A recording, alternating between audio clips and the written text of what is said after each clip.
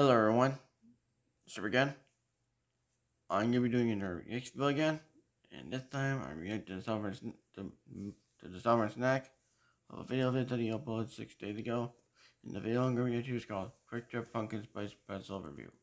So yeah, I'm going to react to it. So now without further ado, let's get a video right now. Welcome back to the Southern Snack. We're live. It's too short to be serious. Yeah. All right, we got something interesting from Quick Trip. It is a pumpkin spice pretzel.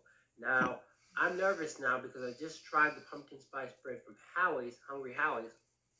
Was not impressed. And this doesn't look super different, so we're going to have to see. But we're going to go ahead and pose for this thumbnail and tell you what we think. All right, let's go for it. Let's tear off a piece of this pretzel. Of course, it's just a regular pretzel, but it's got pumpkin spice flavoring. Oh, wait. I said that too soon. So I think it's pumpkin spice flavoring on the outside, but look on the inside there. So it's stuffed with pumpkin spice or pumpkin puree, which also makes me nervous because pumpkin puree can be hit and miss too. Let's go ahead and try it.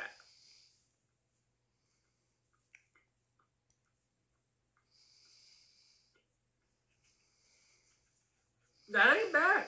Huh.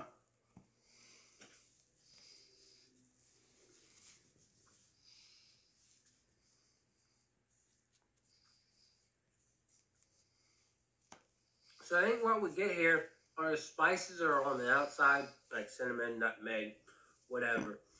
It's a buttery outside too.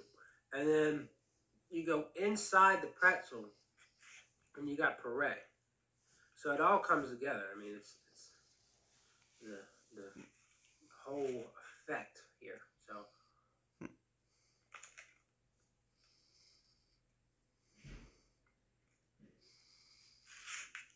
could it be more powerful? Absolutely. Just look at that though. But that's solid.